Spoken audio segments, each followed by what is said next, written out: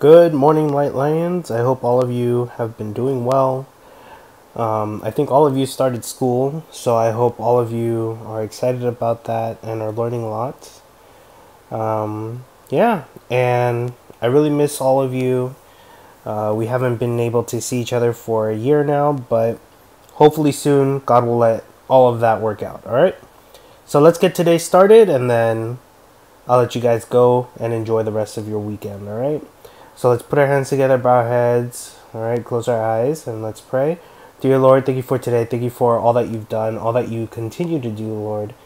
And, times are getting kind of crazy, but Lord, we know that you are with us, that you will protect us, but most importantly, Lord, that you will just help those who truly need your help, Lord. So I ask that you put your hand of healing over those that are sick, and that you continue to protect the children, continue to protect their families. And Lord, just be with this nation and let us remember who it is that we are meant to worship, Lord. Thank you for all that you've done. In the name of Jesus, I pray. Amen. All right, guys. So I thought now would be a good time to review what we went over in VBS, just to, remind you guys, and also so that you guys can use it, throughout the year, okay? Because it is very, very good information. So, the armor of God, right? If you guys remember, there are 6 pieces, and these 6 pieces make up the full set, right? And if you guys remember, we talked about different examples of what each piece does, right? So, let's kind of go over them. So, the belt of truth, right? Jesus fasted for 40 days and 40 nights, and the devil tempted him, right? He tried to make him turn turn the stone into bread, and he also tried to get him to jump off a tall building. He also tried to get him to worship the devil. It didn't work, right? Because God used the Bible against the devil every time, despite the devil trying to use the Bible against Jesus. Here we have the breastplate of righteousness, right?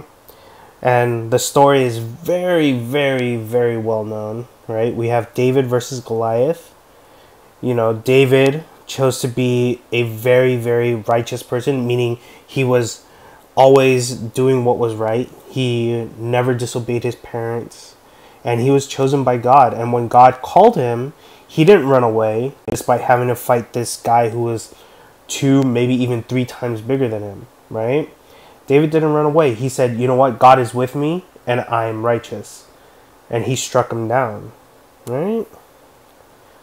And then what's this? Yeah, it's a very tricky topic, right? So this is the Assyrian Empire. Remember that huge empire, right? And this was about the boots of peace, right? And what was the symbol of peace? Do you guys remember? That's right, Jesus Christ.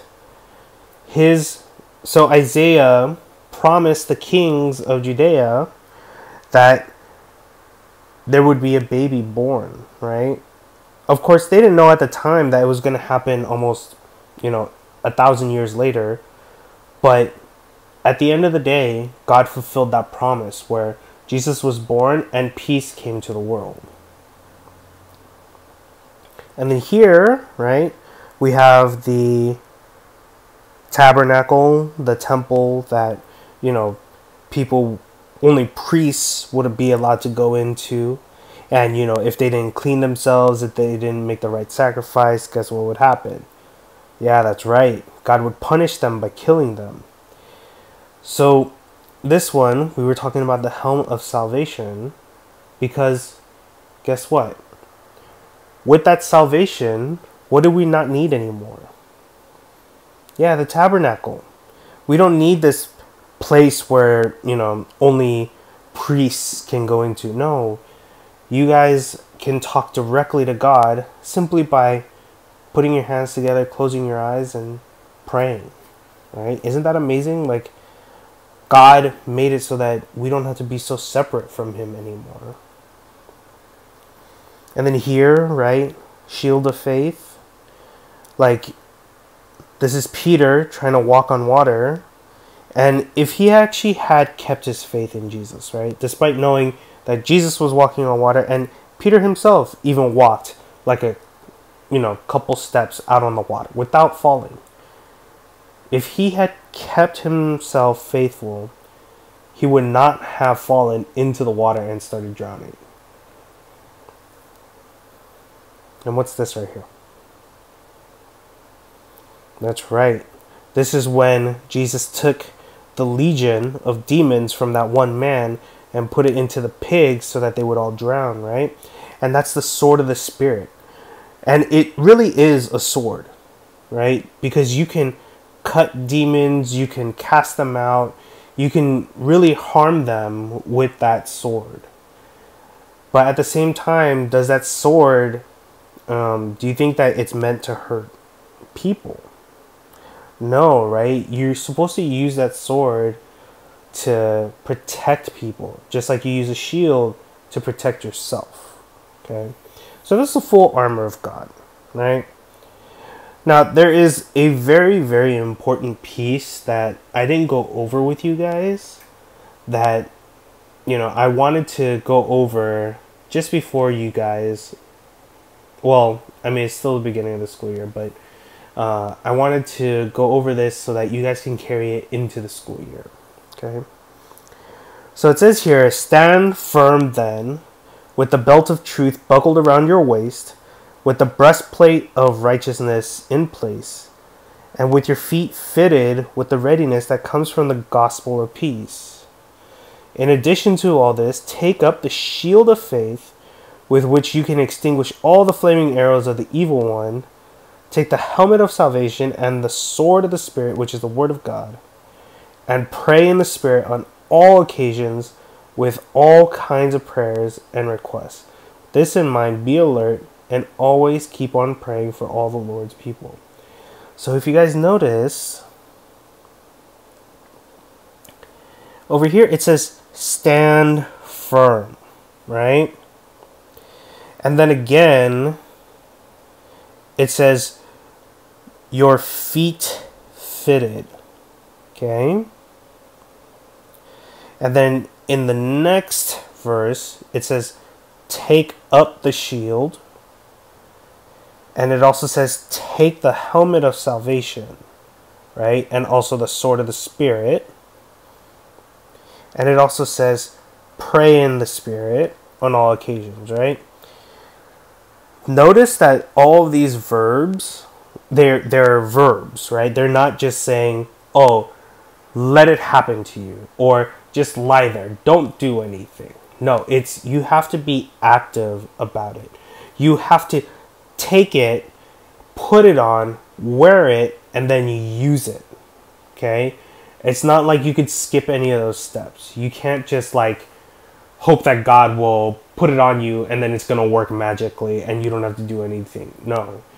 You have to actively wear them. You have to actively use them. Now, how do you put these on? That's the real question.